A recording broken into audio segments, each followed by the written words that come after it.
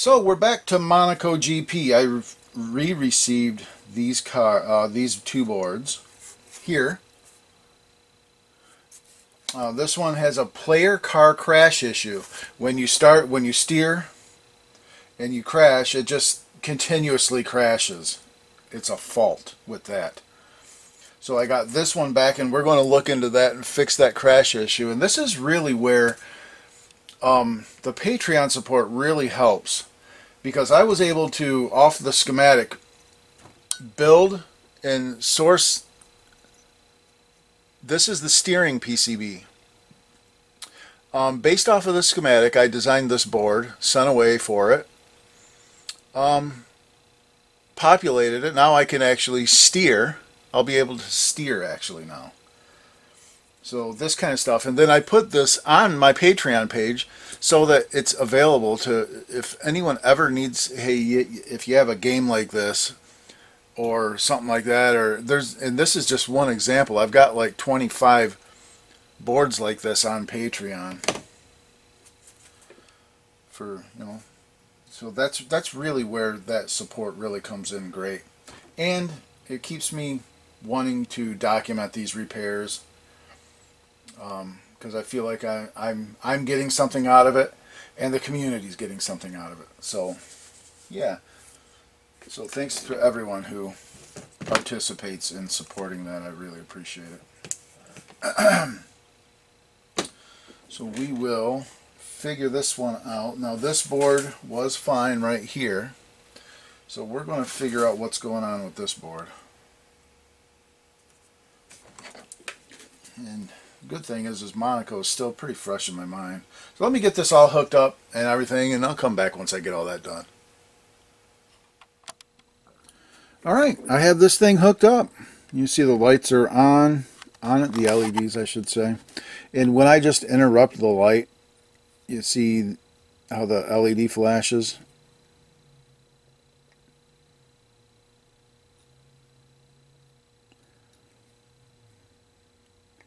So it is working. Now I don't know if this one's supposed to flash that one, or that one's supposed to flash that one. This one's actually flashing this one, and that one this one, but it really doesn't matter. All I need to do is be able to move the car. So if I coin this thing up, okay, it is now, oh, that's not coin, this is coin.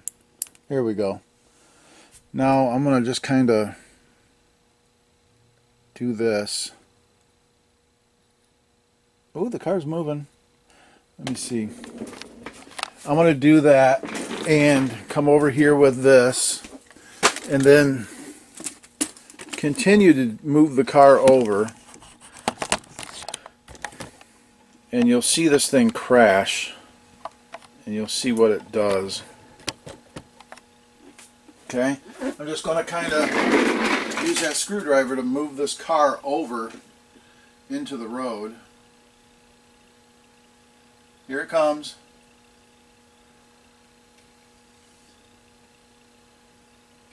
There we go, we're moving. And this one must move it the other way, yeah.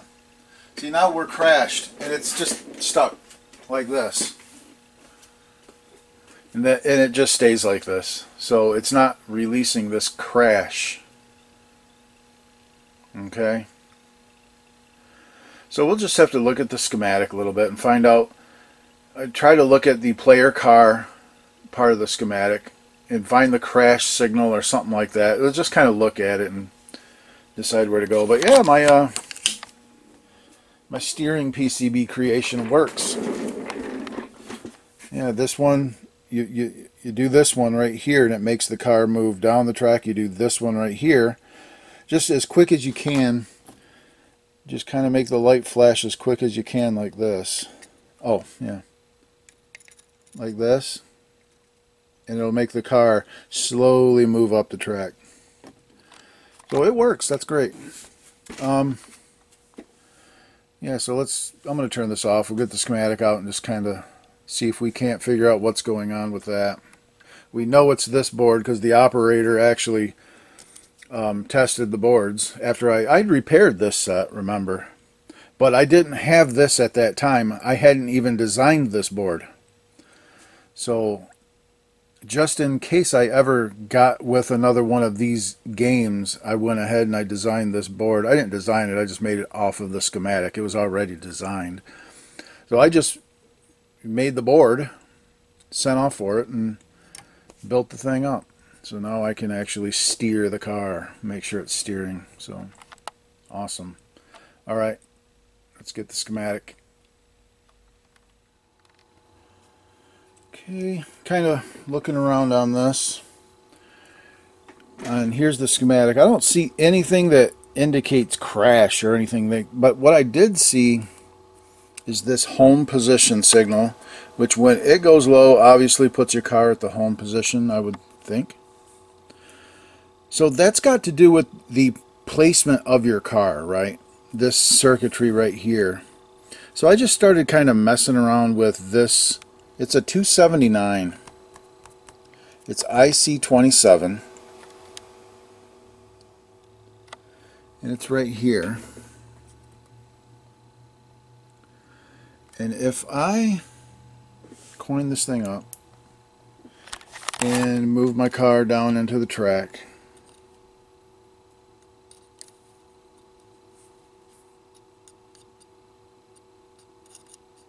there we go.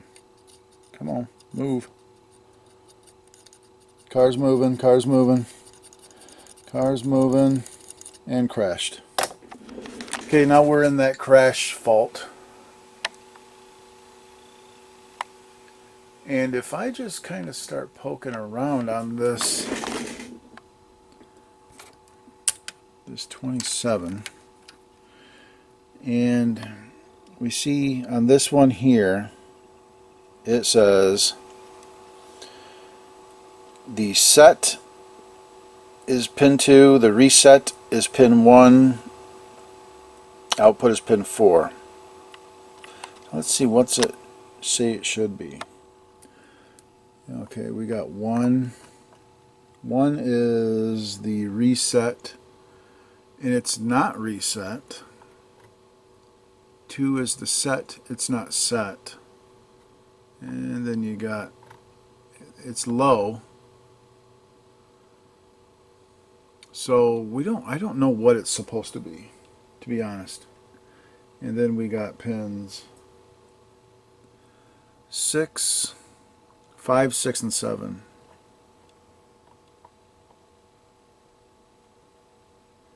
Okay.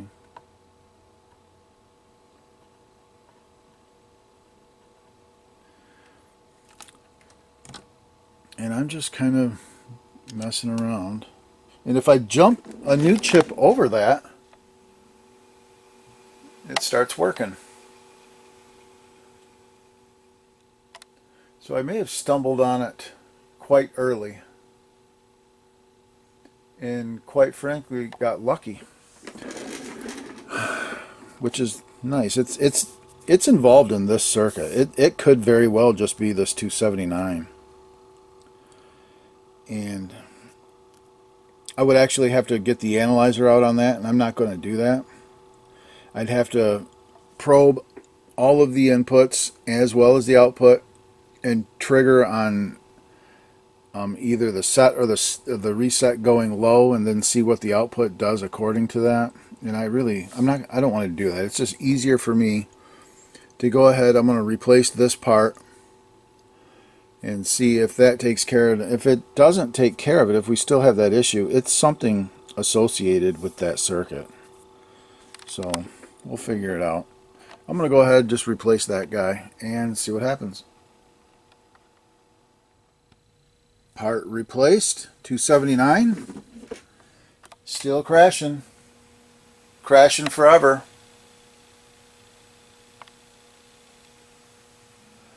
Okay, so we know it is associated with that circuit.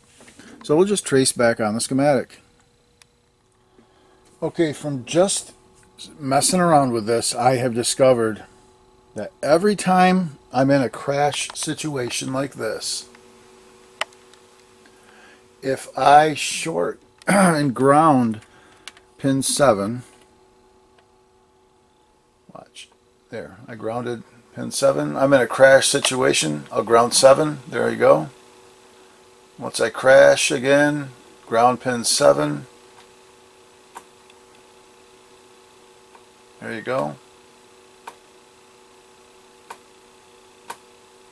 I'm just in never-ending crash now. So I have to move the car.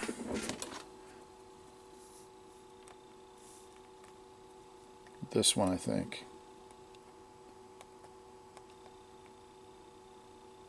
No, I need to just reset this thing. Anyway, if I ground pin 7, the car stops the crash situation. So I'm going to have to look into that, follow pin 7 on this. Okay, yeah, I moved the car back up out of the way. And if I ground that pin 7, now pin 7 is grounded. This is obviously hit detect or whatever, or, you know, crash. Because I can drive right through the cars now without crashing. And you might be able to see that here in a second. If one comes to the crash, there we go, went right through it. No crash. This is with holding pin 7 grounded. Now if I remove that ground, now I'll crash.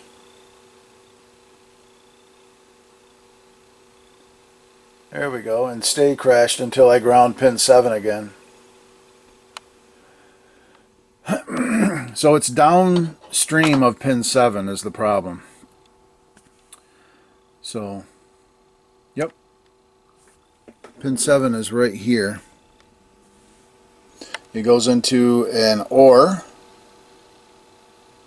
and then that output goes back into that. I'm not worried about that. And that comes up to a 151 pin 7, exclusive OR. That's scoreboard stuff, I think. And over here, don't know, but there's some stuff to look at here. So we'll start, and there's this 23 down here as well.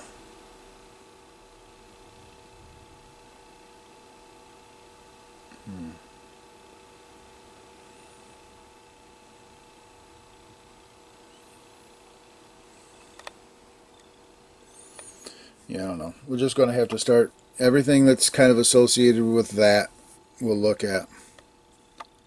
Alright.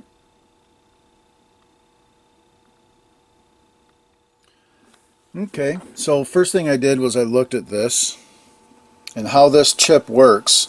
You have a set and a reset line that dictates what the output will be. Well, pin 5 is the reset, and I know that if I ground pin 7, you know, the car straightens up. So pin 5 is the reset line, which will make 7 go low. So I was looking for a low pulse on pin 5 of that chip, and I'm not getting a low pulse on that at all. So that means it's not straightening out the car at all. So I think it's back this way. So we have a, you need 2 lows to get a low. What chip do you need 2 zeros to get a 0 output? 23. If both outputs are 0, I think that's a not or. 23 might be a 0 too. Chip number 23.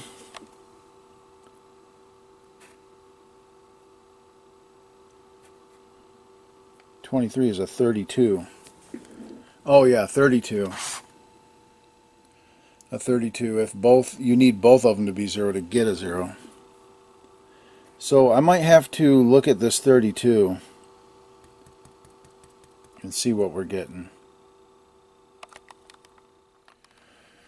Alright fellas, well I've forgotten where we left off, but I've been really searching for this issue with the crash problem. And I've been all over the circuit, and I went through, because I had logically analyzed all of this stuff, and everything was looking okay. So I desoldered and removed chips, put new chips in, looking for what is going on here.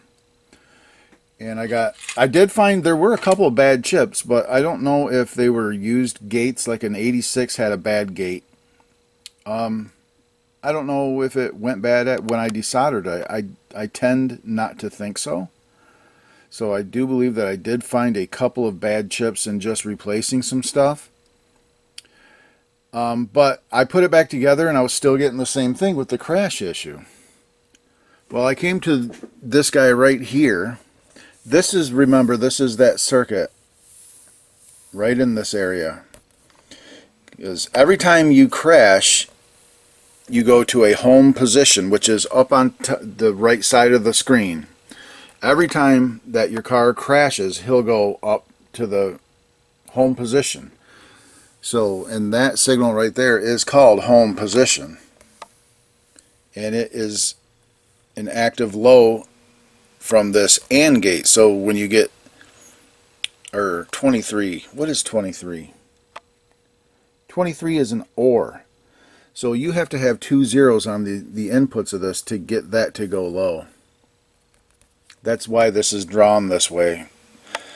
It's telling you it's an OR gate, but it's drawing it as an AND gate with the desired output being a 0. So it's telling you that it's looking for 2 zeros, both inputs, and this input and this input be 0, to get the desired output of a 0. This is a classic case of drawing a gate in a different way, and it's telling you how it's drawn, what the desired output output is, and what the inputs have to be. So anyway, that's our circuit here, and this wasn't doing anything. So this never went 0, and when you crash, this should go 0. So I just kind of backtracked up. I looked at this part, and what was throwing me off with this is because I had analyzed everything, and all of the logic levels are good. And I'm going to tell you, there is a phenomenon with these logic chips where one chip will have some kind of stray capacitance or a partial short inside of it or whatever, and it will affect chips in the same circuit, but it's disguised. The bad chip is actually disguised as a good chip. So that makes it to where you almost have to just start removing parts to find the bad part.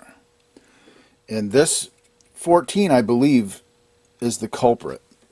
I believe that this chip right here that gets these signals from this 85 right here outputs these signals that come, and then they're inverted here and they go into another 85, and the outputs of that are what are in the chain that gives us that home position signal. So what I did, my next step, was I removed this 85, which I had analyzed, and it was fine under analysis. And I removed the 14, and I removed this 85. That's these 3 chips right here. And now the crash signal works. See, let me put this up here, and I'll go ahead with my little steering PCB, and I'll move the car down to where it crashes, and you'll see after you crash, the home position signal will go low, and your car will go right up to the home position. Let me move this guy down. Here we come, we're moving. Slowly but surely. There. And boom, back to home position.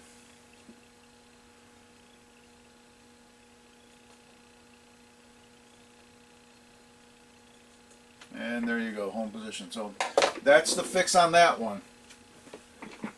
So good documentation of these Monoco boards. because, you know, these circuits are not really extremely well defined in the schematic. So that is the crash circuit and how that works. When you crash, it causes, you know, logic levels to change. This home position signal will go low, your car will go back to the home position, and it resets, you know, and gets ready for another crash. So that's that. I am going to go in and let's just find out which one of these chips. I'm going to put them on my tester and I'm going to find out which one of these is actually bad.